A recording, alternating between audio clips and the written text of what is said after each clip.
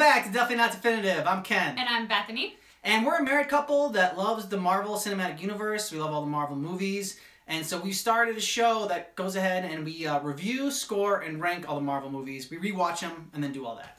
And in case you think we're totally crazy because of the way we started this take, Bula is actually the typical greeting in Fiji, which is where we just went on our honeymoon. Yeah. We're bringing you a little piece of Fiji as well. And so what we do is that we developed a scoring sheet, and you can go ahead and you can download that or fill it out online down below this description of this video.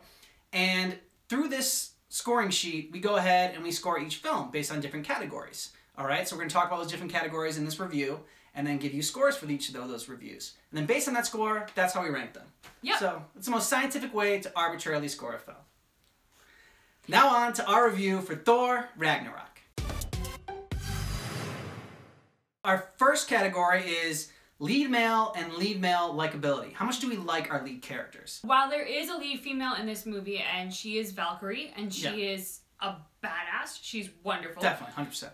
There is no debating the fact that this movie really is a story about two brothers, and it is Loki and Thor the whole way. So we had to make a hard choice, but we decided that this really is more of a lead male buddy type film than it is a traditional lead male and lead female film. I give them both a 4. I want both of these guys in my inner circle of friends. My scores were almost the same. I gave Loki a score of 4. I'm sorry, there's a lot of love for Loki, and I want to hang out with him if nothing else. I think he's funny. Thor for me didn't quite make it into that category. I got a 3 for him. He's definitely a badass, and there's no arguing that. In Thor the Dark World, you gave him a 4, and now you're not giving him a 4 in Ragnarok? How? The next category is lead male and lead male bangability. So for me, of course, Loki got a score of 4, which is this will lead to some shower sex, morning sex, thanks see you later sex. We didn't get a 5 out of it from you.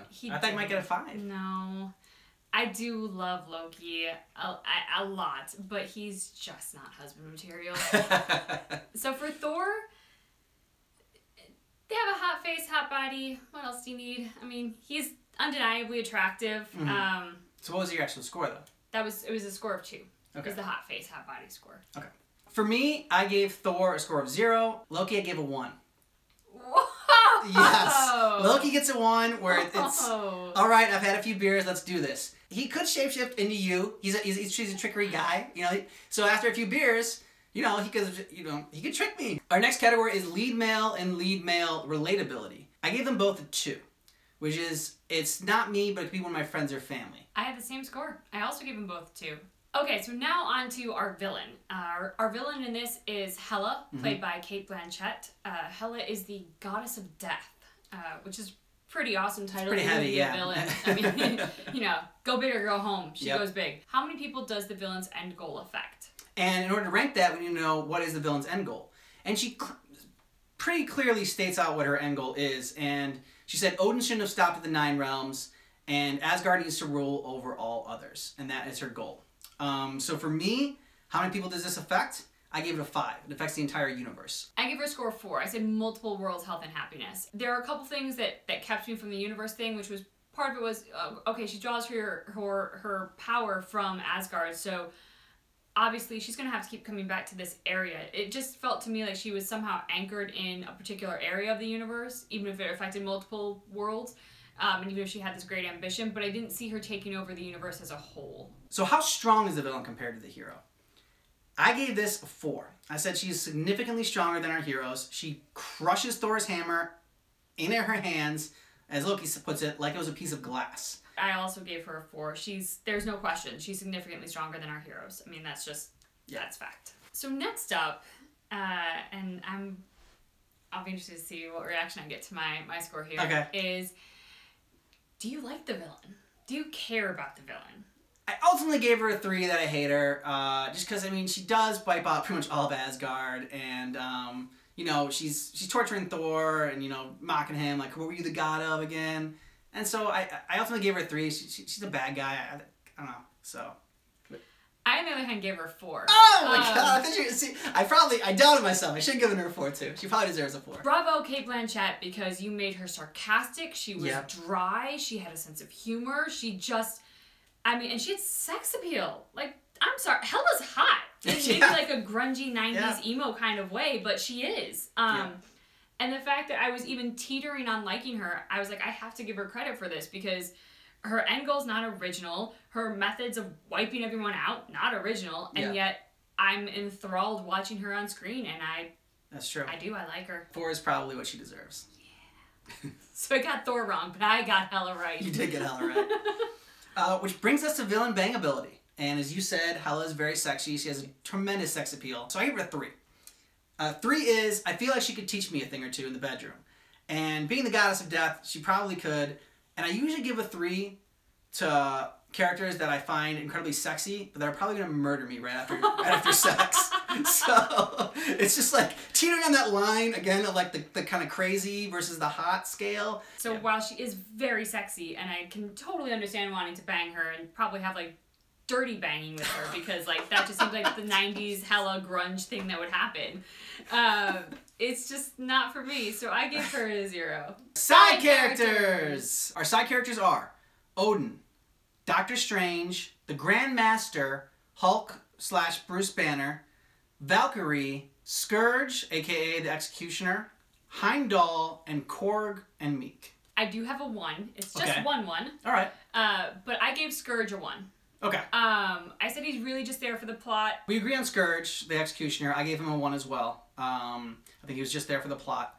I also think Heimdall was just there for the plot. He was just there, kind of there. I know, I like Heimdall, but he was just there for the plot. He's just there to tell Thor how to escape and to save the Asgardians until Thor can arrive.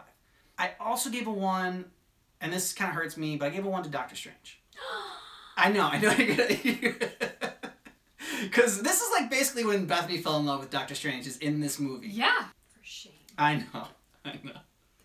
So my 2s, Heimdall, Odin, and Valkyrie. I felt like these 3 characters were very significant to, one, to the journey of Thor. I also thought they helped Loki a little bit at times.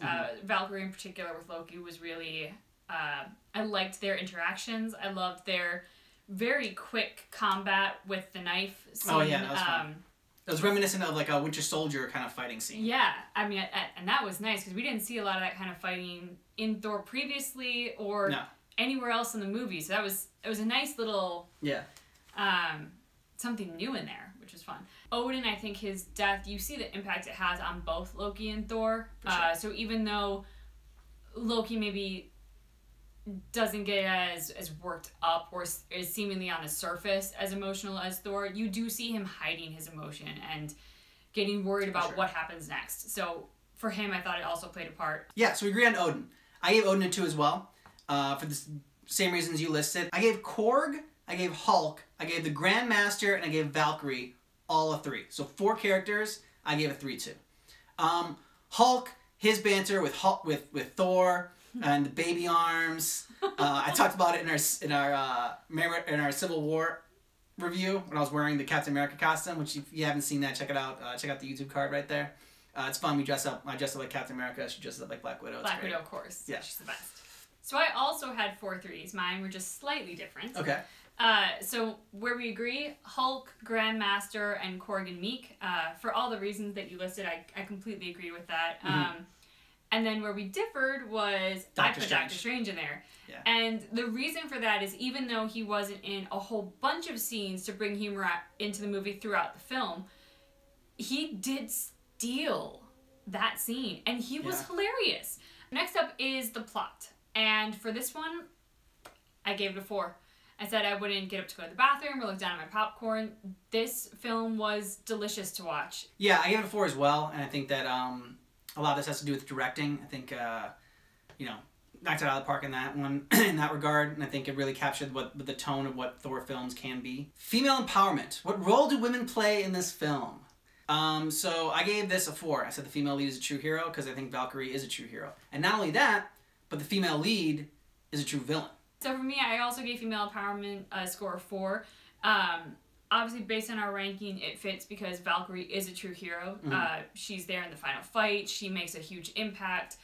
She's one of the sort of like three musketeers with Loki and Thor. Soundtrack. So I gave soundtrack a score of 2. I said there were a couple of tunes that got me pumped up. For me, I gave soundtrack a 3. I said that the tunes were like a driving force behind the scenes that they were in. Also, I gave it a 3 for the Willy Wonka when when Thor rides into the car and they play the Willy Wonka theme song. That was brilliant. That was great. Next up is humor. This movie was very funny. You know, we've been laughing all throughout our review of it, and it didn't disappoint in the humor category. It got a 41 for me. Still a really good score, but maybe it could have gotten a little bit more. Maybe it's, but I got 41. I gave it a score of 33. So next up are visual effects.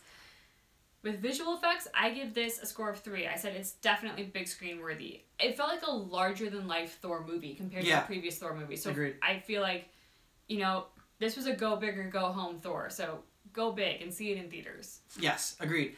I gave it a 3 as well. That was definitely big screen worthy. So the love story here, it's basically seeing how Loki and Thor can work together. We've seen it on and off, but now we're kind of seeing how does this work if they are teamed up together. Mm-hmm. And it's tough because where do you stand with Loki? Can you ever trust Loki? I mean, they do keep it interesting. Yes. So for this one, I gave it a score of 4. Which, if these two ever break up, there's going to be some ugly crying, and it'll be bad to think of these two not together. We'll just put it that way. Yeah, I gave it a 4 as well. Moving on to dialogue. For me, I gave dialogue a 3. I said it was sharp, it was clever, it was witty. I also gave it a 3, which brings us to action sequences. There are 5 action sequences in this, so it doesn't disappoint on the number of action sequences that we actually get to watch. For me, I gave it a score of 3. And a 3 is I couldn't believe what I was seeing in a good way, and that brings my total then for action sequences to a 15. We gave the exact same score. I give it a 15 as well. Our final category is heart. So I gave heart a 1. Ooh. I said it a sweet moment or 2. And really the sweet moment was kind of just between Thor and Odin at the end. For me, I gave this a score of 2, which is warm fuzzies. Even though there wasn't tear-jerking moments, which is why I didn't get higher than a 2, it gave me the warm fuzzies I think it was going for, and I think that's probably the most that this film wanted to achieve. So, my final score for Thor Ragnarok was 123. Mine was 118, but I also gave a fist bump, so that made my score go up to 119. So right now it's at 121, which I believe puts it in 4th place. Barely edging out Guardians of the Galaxy Volume 2, that had 120. Because it is Thanksgiving, in the spirit of Thanksgiving, we would like to thank all of you who possibly tuned in for the first time to watch us, all of you who have loyally subscribed to us, those of you who follow us on Twitter or on Instagram, who comment, who like our stuff. We're just very grateful to have people to share this with. We like what we do, and we have fun with it, and we enjoy goofing off and just being ridiculous. But it means so much more when there are people out there who are sharing it with you and commenting back. So we really want to say from the bottom of our hearts, thank you so much for your support, because it does mean a whole lot to us. So a big part of this is that we want to hear from you. We want to hear your comments. We want to hear your reviews of Thor Ragnarok. Go ahead and rewatch these videos, because I think if you rewatch them, it's different after having seen all 23 films and then starting from the beginning and then rewatching them kind of every week. You really get involved with the characters. So fill out our score sheet down in the comments below and post your comment and your score for Thor Ragnarok. Ours was 121. But that is definitely not definitive. Happy Thanksgiving. Happy Thanksgiving!